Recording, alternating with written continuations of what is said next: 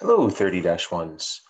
This lesson is all about long dividing polynomials. What we want to do in this section is we want to continue our work towards graphing a polynomial, but without our calculator. So what we'll need to learn how to do is we'll need to learn how to factor cubic functions.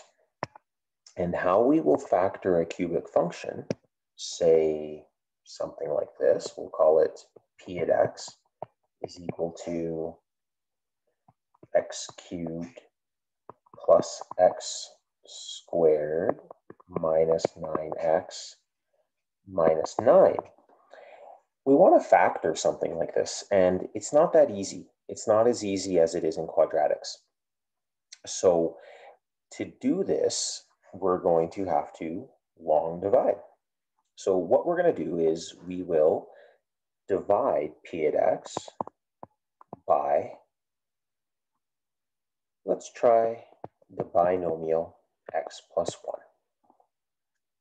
So how does long division work? Well, long division works the exact same way it worked when we were back in elementary school. So I draw out my division bar there, and I write down my polynomial and what I'm trying to divide by the divisor. And so here's what we do. We say to ourselves, what do I multiply this x by to get x cubed? What do I multiply x by to get x cubed? X squared. So then we multiply. X squared times x is x cubed. And x squared times 1 is plus x squared. Now, when we were doing long division when we were little guys, we would then subtract. So I subtract. X squared minus x squared, that's 0. X cubed minus x cubed, that's 0. Perfect. Now that I have 0 for both of those, then if you remember what we did when we were way back in elementary school, is we would bring down our next term. So let's go ahead, let's bring down our next term. So I'm going to bring down the negative 9x and the minus 9. So then I repeat my process over and over again. Remember, division is just an algorithm. So I say to myself, what do I multiply x by to get negative 9x? Perfect. I'm going to multiply it by negative 9. And now we do the multiplication. So we say negative 9 times x is negative 9x. Negative 9 times 1 is negative 9.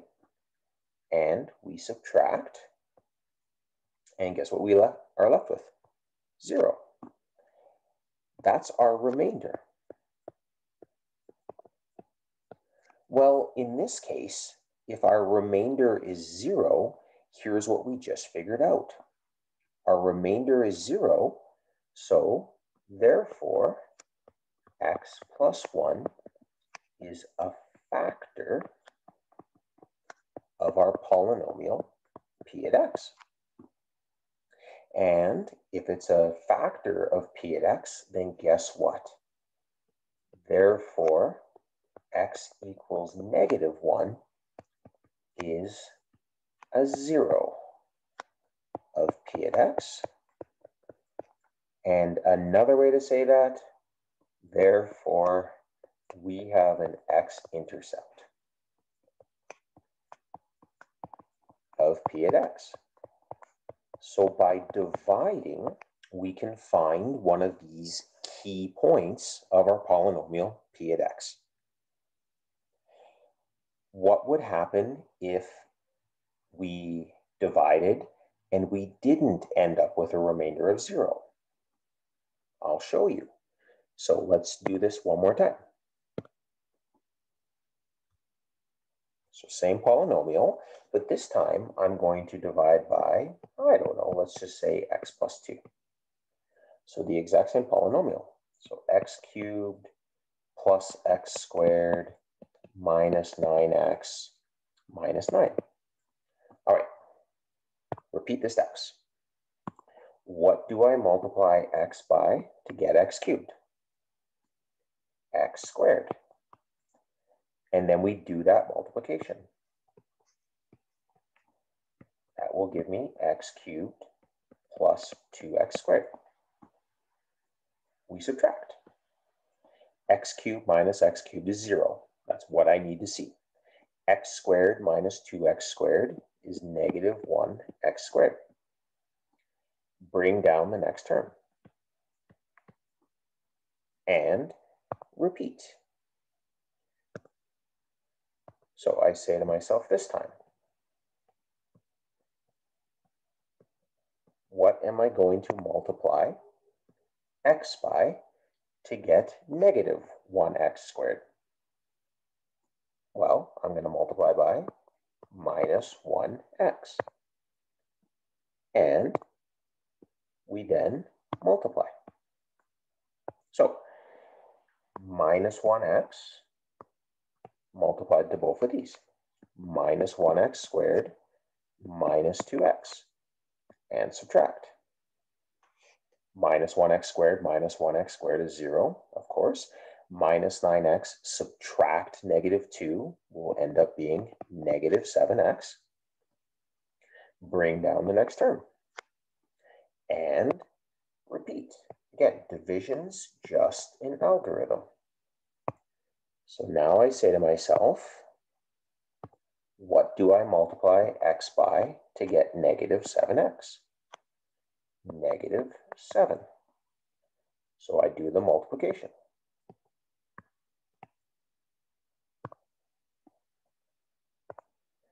Negative 7 times x is negative 7. Negative 7 times 2 is negative 14. I subtract. Minus 7x subtract negative 7x is 0. Negative 9 subtract negative 14 is positive 5. Okay, that's our remainder right here. What does that tell us? Well, this time it's not an x-intercept. So what is it telling us? If it's not an x-intercept, I'm not just going to pretend it's not important. This is a point on P at x. What is the point? The point would be, well, we divided by x plus 2. This is the point negative 2, 5.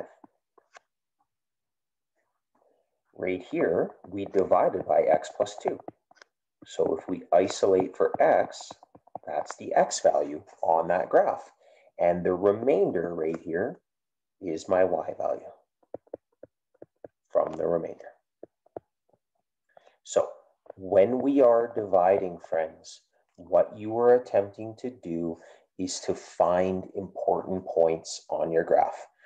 We would be really happy if it was always an x-intercept, but it's not always going to be the case. So if it's not an x-intercept, if it's not a factor, then we still have a remainder, and that ends up being another point on our graph. Okay, there is long division. Do a little practice, you'll see long division is really, really easy. Good luck.